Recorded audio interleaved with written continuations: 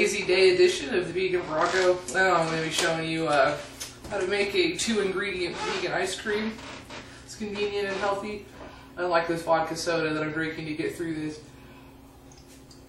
So basically, you could use any frozen fruit. The ratio is 2 cups of frozen fruit. You can use mango, you can use whatever you want. 2 cups of frozen fruit per about a half a cup of your coconut milk or coconut cream. I did go ahead and I chilled it for a minute. Okay.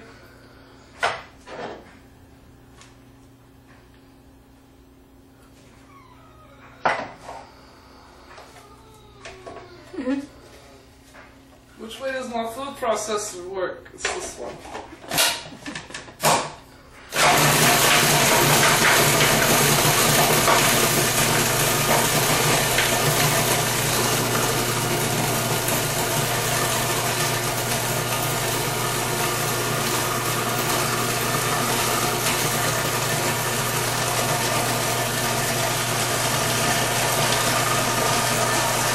We bumped it up a 3/4 cup.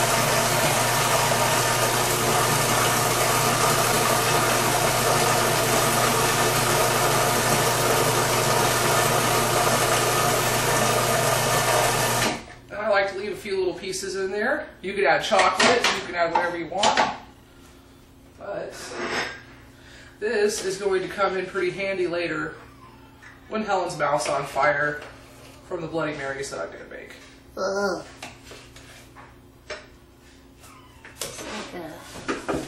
There you go. Looks like a sherbet. Fluffy, light, Fluffy and tasty. Light.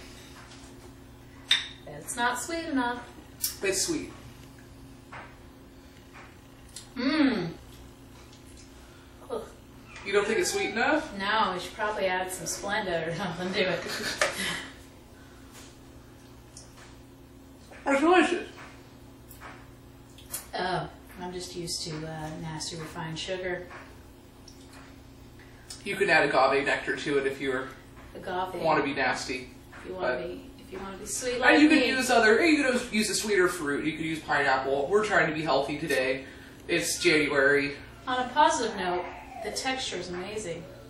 Just like ice cream. It's just like ice cream, like soft serve. I enjoy it. But I'll give it a thumbs up.